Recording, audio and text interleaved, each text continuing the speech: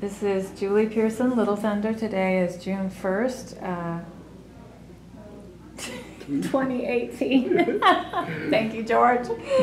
I work for the Oklahoma Oral History Research Program at Oklahoma State University, and I'm honored to interview President George Miguel of the Chilocco Alumni Association. You'll be president until next year. He's the Chilocco class of 1960. Tohono O'odham, and also a veteran, serviceman who has been in the military. And I'll be asking you about your experiences at Chilocco and also in the military and a bit of what you've done since then. Mm-hmm. Where were you born and where did you grow up? I was born in Sells, Arizona, and I grew up there up until I was probably 14 years old when I came to Chilocco. And the reason why I came, well, mostly because we didn't have high schools on our reservation at the time. Everybody went up through the 8th grade at home, but then to go beyond the 8th grade, you had to go off to boarding school. Mm-hmm. And I chose Chilocco because my grandfather actually went to school here way back in 1905. I think it's when he arrived here, not voluntarily. He was like. Hog-tied and thrown in the back of a wagon and shipped up here. Oh, so he spent the rest of his life here at Chilocco. He went to school here, then he went to the service from here. He was in the Army, came back, and he just worked here. And he married his teacher. Worked on the campus? On campus, yeah, and he married his teacher. That's quite a story. Yeah, and right now they're both buried right here in Ark City, right next to each other at the cemetery. And I go visit there every chance I get. Right, right. And now, did you come? Were there any other people yes, that you came with from when you came in? Oh no, I came by myself. But okay. And the reason why I came, in fact, I came in the middle of the year. I tried public school back home, but I just didn't like it, and so my mom asked me if I wanted to come to school here and stay with my grandfather because it was the middle of the year. Okay. And so I didn't do my paperwork or anything. And she said, just go up to Oklahoma and stay with your grandfather and go to school, and then maybe next year you can get into Chilocco, because I've always wanted to be come to school at Chilocco because my oldest brother, one of my older brothers came here also. He's a half brother, same mother, different father. But anyway, he went to school here too, and this was during the Korean conflict, so he was here, and he went to Korea from here. Mm. But anyway, so we didn't know how to go contact my grandfather, but my mom said, well, he's there, it's supposed to be at Chilocco. So they just shipped me up here. I mean, I just came up here. On the bus? On the Greyhound bus. Uh-huh. And it was quite an experience because I got off at Ark City at 2 o'clock in the morning, and the bus depot was closed, of course. And this is in wintertime. This is in January. Yeah. And it was snow outside and cold, and I just simply got off the bus, and I had a little bag, you know, I had a few clothes in there, and so I just simply got off the bus, and the bus took off with my luggage. With your luggage. And but my brother had told me that you know, you can. A lot of students hitchhike at that time. Everybody used to hitchhike to get around. Right. So you can probably just catch a ride from Ark City to the campus. Mm-hmm. But this was like 2 o'clock in the morning, so I started walking. I said, no, better I'll freeze to death somewhere. So luckily, as I was heading down south to head towards campus, I saw a little light there, and it was just a small building, probably about 12 by 12, and it had a little light up there. It was actually a little taxi stand, and so I walked over there and I asked them if I could stay in there till morning. Then I started hitchhiking, and they had a bench there. I said, "Yeah, go ahead, sit down." He was nice enough to let me stay there, and I just sit there and went to sleep sitting on the bench. But I didn't know that they could have brought me. You know, I had some money to be able to, you know, pay for the cab fare out to campus. But I didn't know that because it's crossing the state line. So I just figured they wouldn't be able to cross the state line, you know. So I just didn't say anything. Bless your heart. And then so the next morning, when the sun started coming up, I got on the road and I caught a ride right away. The second car, and this guy was a salesman, so we were talking, and we missed the turnoff, we missed the arch, and we ended up in Newkirk. And he says, "I think we missed it." He said, "But I'll take you back." So we turned around. He brought me back, and finally we saw the arch. So he dropped me off and thanked him, and started walking just a little ways. And one of the it turns out to be he was going to be one of our instructors, because I was in agriculture, and he's one of the agriculture instructors. He picked me up on the road from the as you came in through the arch. Yeah. And so he brought me over and he asked me where I wanted to go. And I said, "Well, I don't know. So I'm looking for my grandfather," but nobody seemed to know. So he took me to Home 6, and so the advisor there said, "Well, what do you want to do?" He said, "You want to go to school here?" And I said, "Yeah." That was my first choice anyway. So he said, "Okay, we'll sign you up." And then, so they registered me, and then I've been here ever since. Now, did you connect with your grandfather? Yeah. He was on campus, eventually, right? after I got settled in, and then they gave me some clothes, hand-me-downs to her, and until they, finally, about 2 weeks later, they finally found my luggage, and it was brought back here, shipped back here. So anyway, and about that time, about 2 weeks later, I finally found out where my grandfather was, and he lived. By that time, he had retired and moved to Ark City. I see. And so one weekend, I went and knocking on his door and found out who he was, and so he brought me back to campus. And then he used to come out. He must have been so surprised. Yeah, and happy to. Yeah, he'd take me. We'd go to the basketball games here together, and then Sundays we'd just go for a drive out and just talk, about. But I always wanted to know about his history, and one of these days I might. In fact, I'm trying to do research to find out as much as I can about him and how his travels, how he ended up here. But I didn't, at the time, I didn't really want to ask him personally because he had probably a lot of hurt, so I didn't want to go there. Yeah. So I just let him talk. But he had a little farm right there on the state line. He bought a little, I think a 4-acre plot or something like that.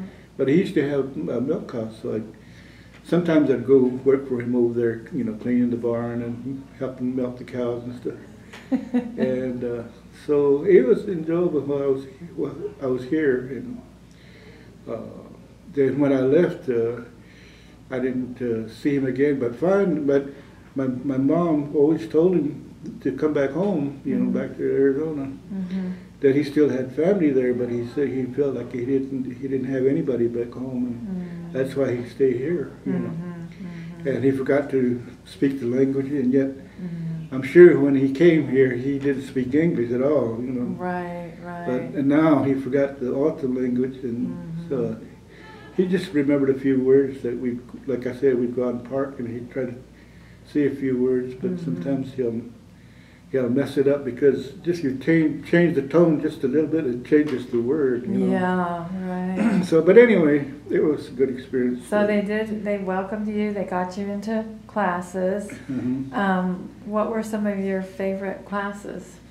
I guess math, because I was in the agriculture. Well, actually, the agriculture program was good because I like to work with my hands, and I stayed here every summer and worked. Oh, you did? Was that program already available? Yeah. The year-round? Okay. Yeah. So we stayed here, and so what would happen is that if you're in the agriculture program, you get a project calf to fatten out for a show, and and if you stay and work the summer, you'll get an extra calf. So in the fall, I'd get 2 calves and then raise them, and you get to keep all the proceeds from that, so when you sell them. Right.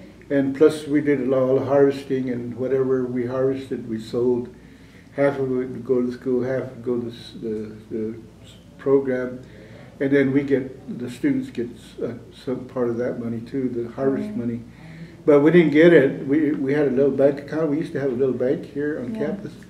And so they just put it in savings for us, and if you ever needed money, you had to go through your dorm advisor and tell him what your needs are, and then if he approves it, then you go to the little bank and draw it out, and then go to Arc City and do your shopping. So Wow, that was the great part of it. I mean, well, yeah. so I always had money, but I always stayed until the last 2 weeks before school started. Then I'd go back home. I was wondering, so Yeah. you'd go home for 2 weeks? Yeah, for 2 weeks and visit, and then. And you could pay for your own Yeah. bus ticket at that Yeah, point? yeah. That was what was great about us. Yeah. A little more independent. I could, you know. Was it hard to, when you just went home for 2 weeks, was it hard to go back to Chilocco? Not really, because by that, well, what was hard was when I first came. Mm-hmm. Because back home we have mountains, and you know, you're used to, that's how you tell your directions mostly. Yeah. And but when I got here, it's all flat, and I really got disoriented. The sun was coming in the wrong place in my mind, and it actually kind of made me sick there for a little bit, about 2 weeks, because it was a weird feeling because the sun was coming up in the wrong place, and. But after about 2 weeks, I finally got to know where east is east and west is west, and so I finally got adjusted to the plains, you know. But I missed the mountains, and that was probably the hardest part. But once I got situated, it was home, you know. I really liked it here, you know, and especially meeting all the people, and got a lot of my friends. I'd go home with them for holidays, you know. Christmas I spent with one of my friends in Tulsa one Christmas. So I got to go that's different nice. places. You got invited by your friends for different holidays. And I go to the powwows, and you know, just different experiences for me. You know, Right, and right. so it was just home to me. My other home, and my family to this day, they joke to me about this being my second home because so I came back. I got active in the Alumni Association. I think it was 2006, I believe it was, when I first. I attended my first reunion in Albuquerque. wow. That's when we had it in Albuquerque. And I decided to participate, and lo and behold, I got elected to the board, and then I've been with the board ever since, and come 4 times a year, and never missed a meeting. Yeah, it's a great way to come back. And so then everybody wanted me to become president. I kind of didn't want to, that's it, but we got a good team, so the things that I can't handle here, Dr. Baker and the other team members can do, like all this on-the-job planning, like for every year. And so I'm not able to attend all those meetings, but we keep in touch, email and phone and all that. So I'm still the president. Well, so going back to Chilocco a little bit, what were some of the details that you got that you remember stand out? What I really liked was to hear the other languages, you know. Okay. And what really amazed me was. And you were fluent because you had grown up. Yeah. That was your first language. I was born. Author was my first language, and English is a second language. So I was fluent. I mean, I was fluent. I'm still fluent, and but I came here, and I used to like to listen to some of the others talk their language, you know. Did you learn some other vocabulary? You always you always learn the bad words first. Yes, right. And this, what really amazed me was this. His name was Williams. So anyway, his last name is Williams, and this other classmate of mine, in fact, John. What was his name? They're Cherokee. They're both Cherokee. And I used to listen to them talk about this Williams person. He didn't look like he didn't look native, you know. But boy, he sure could speak that Cherokee. And I used to just like to hear them talk, you know. And so that was one of the great things I liked about here, and the different cultures, you know, that, you know. Right. And it just to me, you know. Sometimes you hear a lot of negativity about boarding schools, but to me, it was all positive. And I do presentations back home. In fact, I got Alumni of the Year because I used to go out and do motivational talks to the young people. And So I got the Native American Alumni of the Year for Arizona State University in 2012 because of my involvement with trying to get young students to get them motivated to either go to college or enhance their career. So, and I always talk about, well, I do a presentation on Chilocco. In fact, I have it on flash drive. In fact, maybe one of these I'll share it with you. That'd be great. And for some reason, my presentation is really kind of leaning towards the military side. I mean, there's a lot of the stuff that I present is about the military, and but anyway, I tell when I start my presentation, I always start out with the, you read a lot about boarding schools, the bad parts, and I said, and I'm not trying to whitewash my presentation. It's just what I went through, and it's my experience, and it's not. It wasn't that bad. I mean, it wasn't. But I mean, to me, I didn't really have any bad experience. I just seemed like it was all positive. Maybe it was because of me, having a positive attitude. Maybe, I don't know. But who were some of the teachers that you remember? Mr. Quiring was the accident art teacher, but he was the dorm supervisor. But the teachers, I think, was Mr. Hathcote, because some of the teachers that we had, they were actually alumni also. They finished here. And they went and got their degrees and came back and taught here. But kind of getting back to the agriculture, we weren't really required to do a lot of math, but I knew I had always wanted to go on to college, and there was always in the back of my mind, and so I used to do extra work. I took algebra and chemistry, and to put myself in a better position. You kind of got on the academic track, right? Yeah, and and the chemistry teacher was he impressed me pretty much. In fact, he was ex-military man. He was a captain in the Army, and he was one that really kind of impressed me. I mean, kind of liked his style of teaching. So, in fact, I got the chemistry student award for that year. Oh, that's neat. Yeah. So I guess that's what I'd like to do. I always wanted to do, go a little harder. Go on to higher education. Yeah, instead of just coasting along, I'd rather meet some new challenges,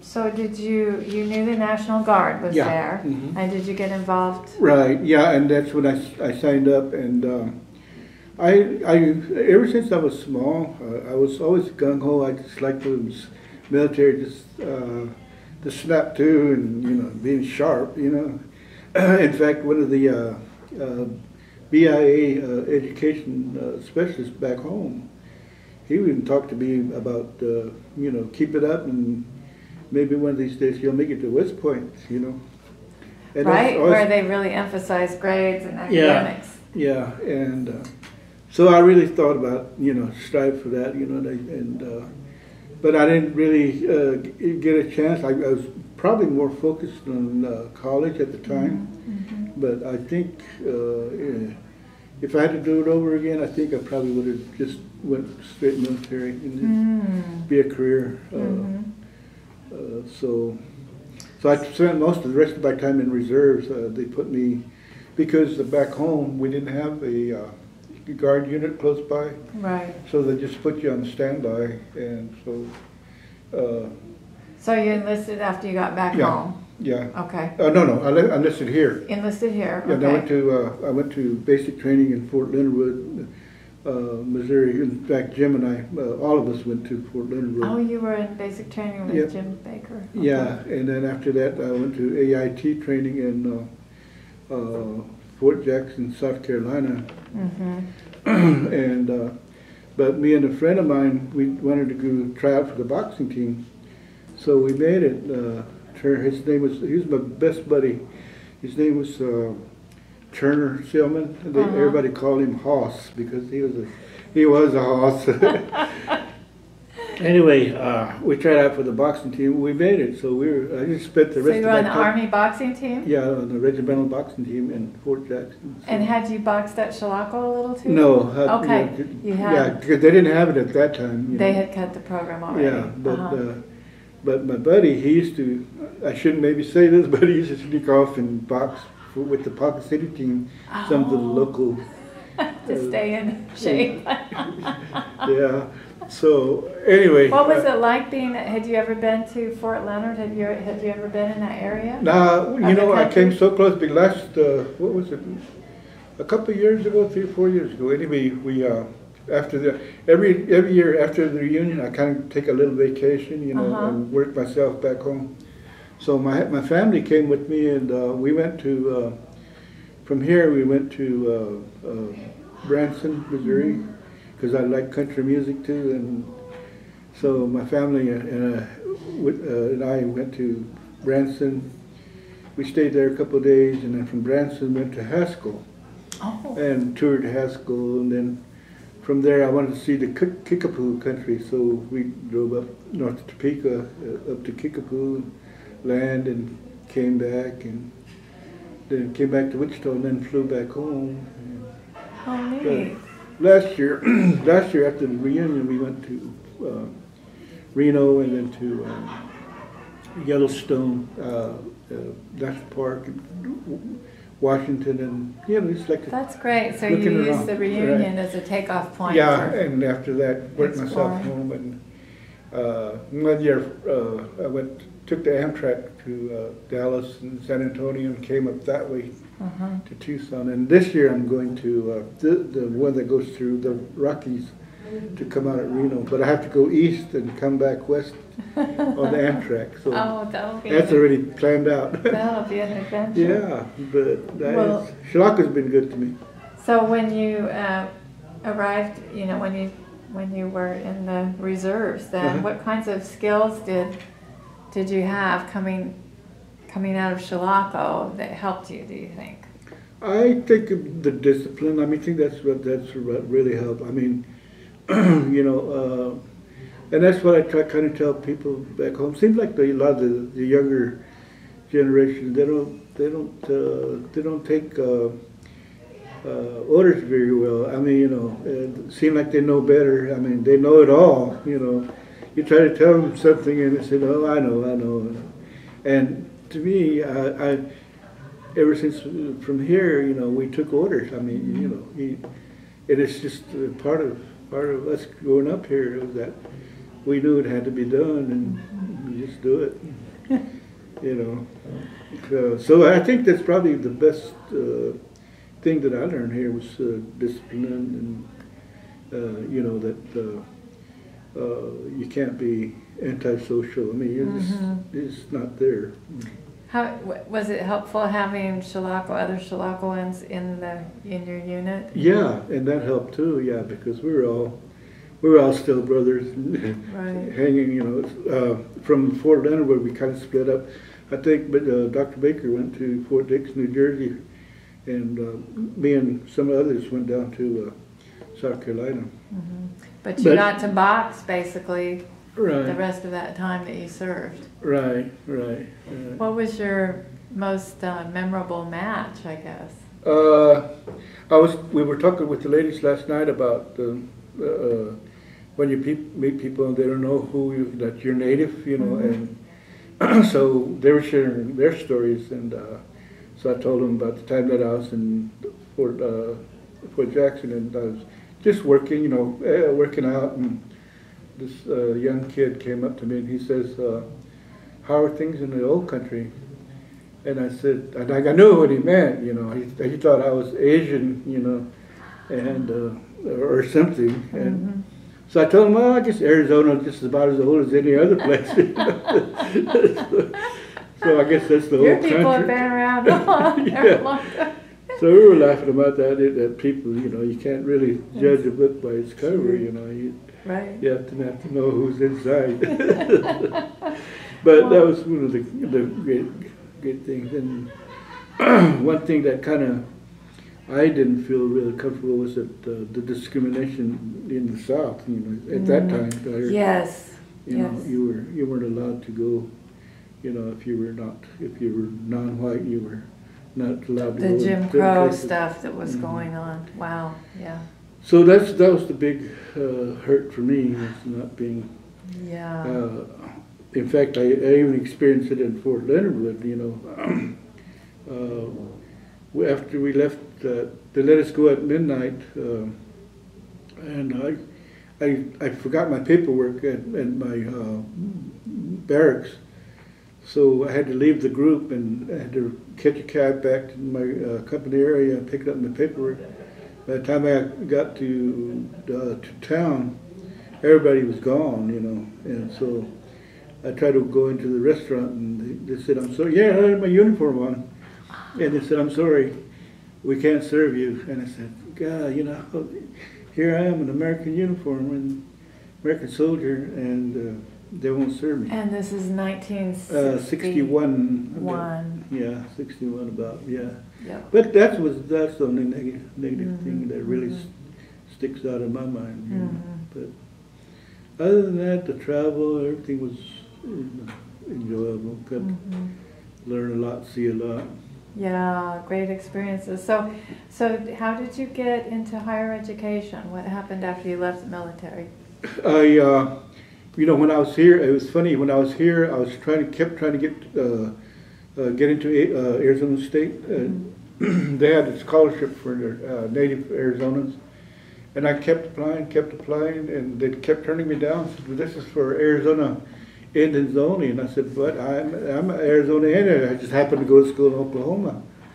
So they turned me down, and so I was actually going to go to school in Stillwater, because by the time I graduated, I had me a good little nest egg from all the work from working here in summers, and so one of my instructors, in fact, the same guy, Art Jones is his name. Art Jones, he's the one that kind of took me under his wing and took me down to ASU and. He took you all the way down there? Yeah, on his personal car, Great. And so we toured the campus, and we had one of our other agriculture students, Norman Little.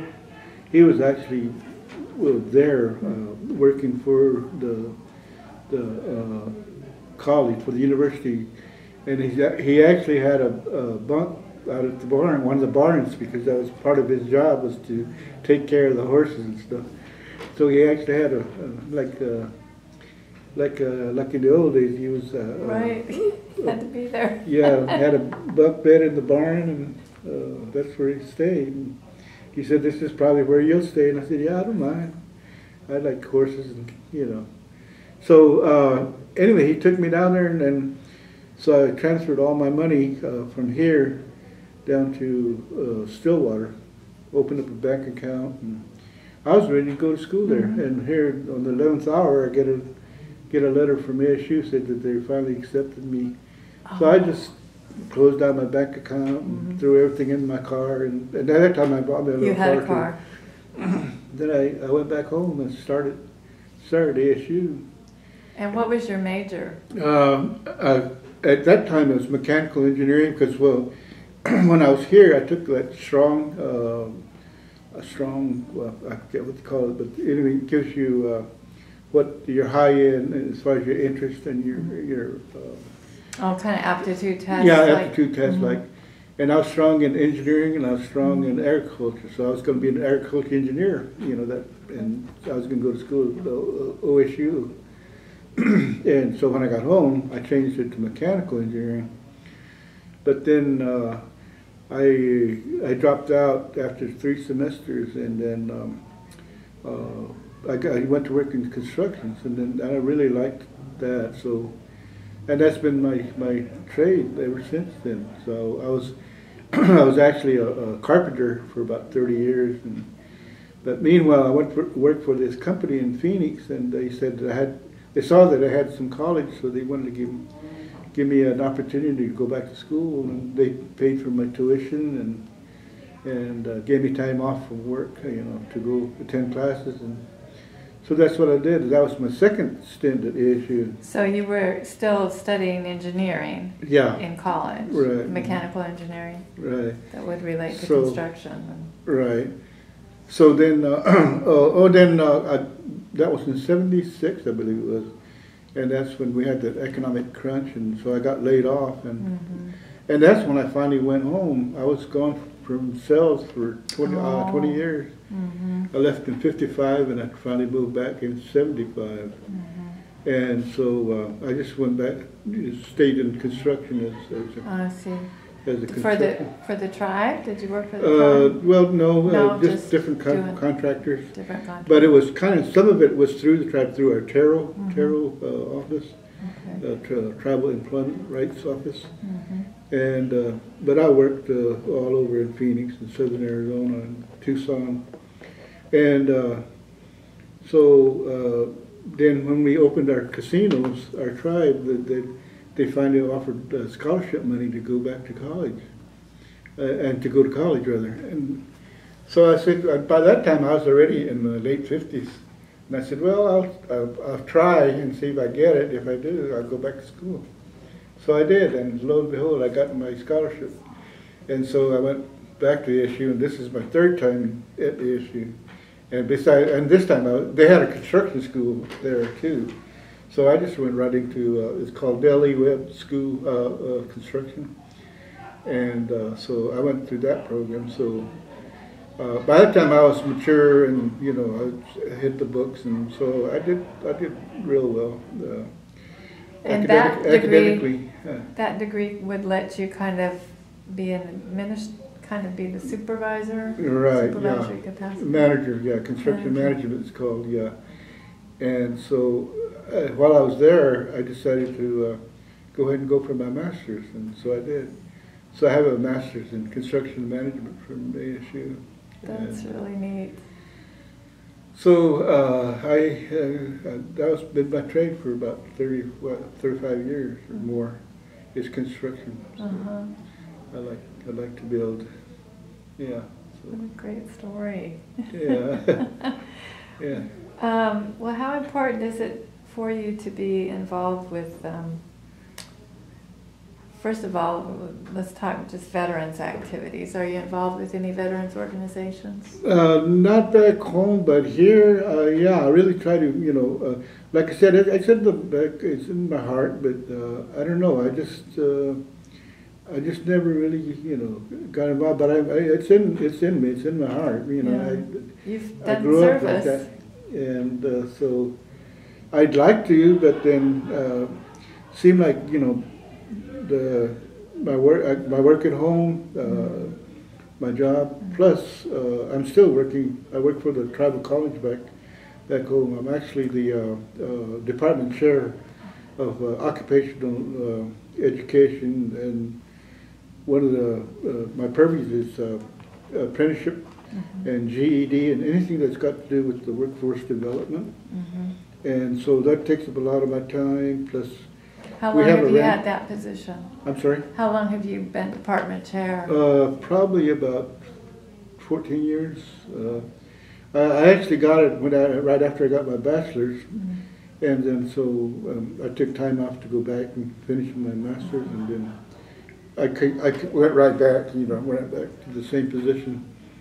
So I started in '03. That's when I got my bachelor's, and I thought I could do my master's and work at the same time, but it was very hard. So I just took time off and went back and got my master's, and so and then I went back to the tribal college, and So you're doing the academic part, but then you've also got the construction work. Right. So yeah. you actually have two jobs going. I have a contractor's license, and so I do projects too on the side, and plus we have a ranch too. So I got. That's why I said I'm very busy. What do you raise? Cattle. And, yeah, just cattle. Yeah. And how did your Chilocco agricultural experience help you with that? oh, it just fit right in, you know, because I mean that's how I grew up, and you know, coming here and just working with the horses and the cattle is just. You worked with the Morgan Horse program a little bit, or no, was that gone? That we didn't. I guess we didn't have that then. We just, but we did. We had cattle, you know. Yeah. We had cattle here and the horses, and when we break our own horses here at Chilocco, and that was a good experience. Do you have any memories of breaking? Yeah, in fact, it was. I think it was my senior year. Yeah, it was my senior, and so.